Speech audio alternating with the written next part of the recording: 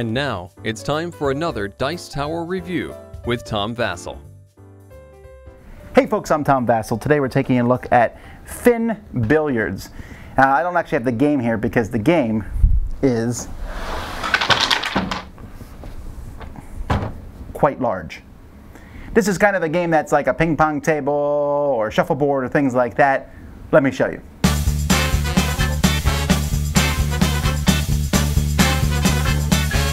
Okay, so here is the board. It's actually a pretty big board, and what you're doing in this game is you are trying to be the first person to get to 70 points. And so you have this device here that you can kind of maneuver in here, and you're going to put a disc on it, pull it back. You can tilt it up if you want to, and you're just trying to knock over pins.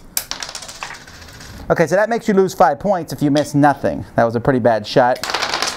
All right, so when you knock pins over, first of all, they're stood up exactly where they are. If you knock one pin over, that's how many points you get that's on the pin. But since I knocked over multiple pins, I get 1 point for each one I knocked over. So 1, 2, 3, 4, 5.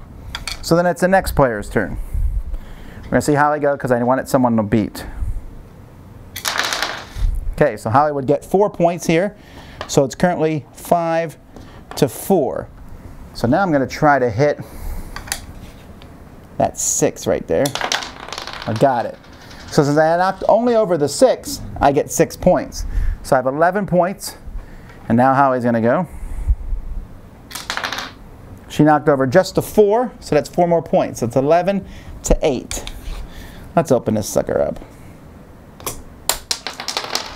What a shot that was! You thought that was a miss. That's 4 more points. I'm amazing. I'm amazing. I'm amazing. Your turn.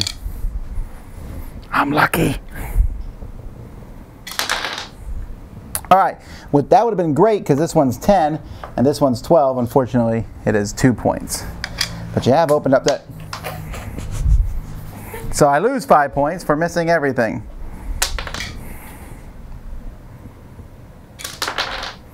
And Howie just got 12 points. La la la, who cares? But I'm going to hit that save in 12 points.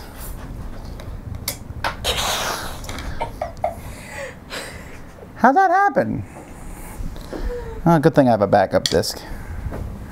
Alright, so that's how the game works. Now, if you ever knock a pin over so it falls over here, then you have to put it back up on the line. It doesn't score any points. And if you ever knock a pin out of the thing completely, for whatever reason, then that pin comes and stands in this area here. So that's basically it. If you get to 70, you have to get to 70 exactly. So that's where it gets tricky. So let's pretend that this is where the setup is, and Holly and I each have 65 points.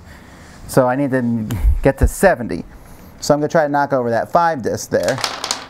Instead I knocked over 3, so now I have 68. Now I have to get to 70, so next time I need to either knock over 2 pins or get to 2. Holly's the same thing. She can knock over 5 pins or she can knock over the number 5.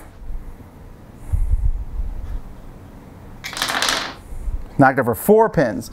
So next time you just need to knock over the 1. In fact, Holly's at a very dangerous place because the only way she can get points is by knocking over the 1. What do I need to get now? The 2? Or 2 pins? I think it's a straight shot there though. I won't touch anything else, just the 2. Okay, so now since I got 4 and that would take me over, instead of gaining 4 points, I lose 4 points. Also, it's not very polite to laugh at the other players. Just pointing it out for the general audience benefit.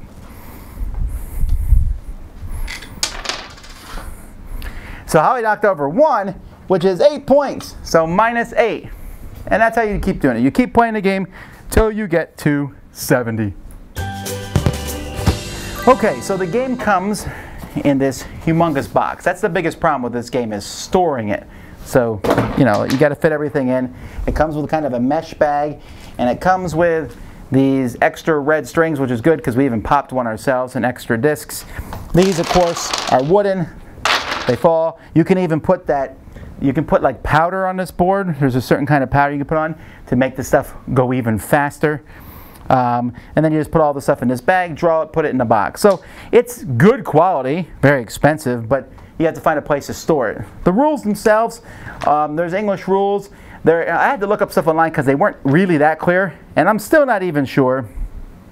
It says instead of scoring points, So you can decide not to score points at all and put them in the defense zone, put things in here where you can like block pins from other people and stuff. I forgot to mention that, you know, you can kind of try to, so if someone else is about to win, that's usually when that happens. But other than that, I mean, the rules could have been a little clearer, but that's how you play.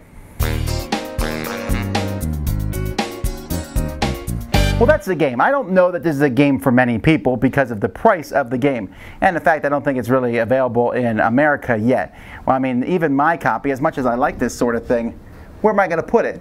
I mean, you could put it in your, you know, in your den or something like that. For me, this game is going to Dice Tower Con, where you can play it at a convention. That's a good place to keep and store games like these. It's a lot of fun and stuff, but it is an interesting idea. It's not a totally new concept. I played this exact style game before.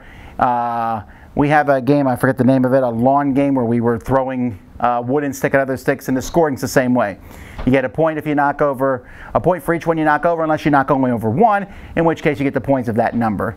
There's some more strategy here, and the whole snapping it and shooting it around and bouncing it off. You can play with one where you get extra points if you bounce it off walls before you knock over pins. I actually really like that concept. That's fun because it has you do more trick shots and things like that. And that getting to an exact number, that's very dart-ish. You know, many games of darts do that. So I don't know who this is going to appeal to. It's a neat game to watch. It's a fun game to play. When I brought it to a game night, people lined up all over to play it. But it's probably a little too bulky for most people to have. But it's something to look forward to anyway. Or if you're at a convention, you might want to try it. And maybe for some of you, this has attracted you enough. You're like, hey, I definitely want to get this one and add it to my collection and pull it out, you know, on a table. And in that case, go for it. That's Finn Billiards. Dice Tower Judgment approved. Thanks so much for watching the Dice Tower videos. Find more great videos and reviews, as well as our top-rated audio podcast at Dicetower.com. You can also find other great shows at Dicetowernetwork.com. I'm Eric Summerer, and you've been watching The Dice Tower. The Dice Tower is sponsored by Cool Stuff Inc., where you can find great games for great prices. Cool stuff in stock. Check them out at CoolStuffInc.com. Shut the door.